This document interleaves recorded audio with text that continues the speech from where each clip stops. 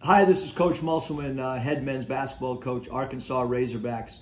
We use analytics with our basketball program on a daily basis. We use it, we give all of our players their individual stats. We look at free throw percentage that we want to increase. We try to give them goals to increase per month their free throw percentage as well as throughout the season. During the off season, we'll do the same thing with their field goal percentage, three-point percentage, and free throw percentage, where we try to give them goals for the upcoming season. Then we lay a plan out on how they can reach those goals based on certain individual player development plans. In all of our post-game reports, after every game, we analyze what went well, what we could have done better, and again, we use statistics for that.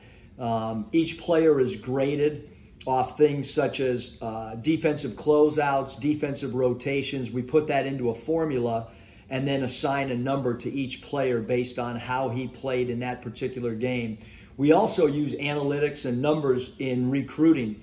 For instance, in the transfer market, we have our own system. When a player transfers from a certain conference, we plug in his stats and then we are able to semi-project what those stats would be in a conference like ours, the SEC conference. I hope this helps some on how we use analytics on a daily basis. It's part of our world, and we continue to try to grow and grow each day. A lot of our statistical analysis are things that we've read from other sports.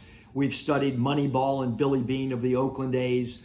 That was one of the founding fathers of the statistics in the sports world.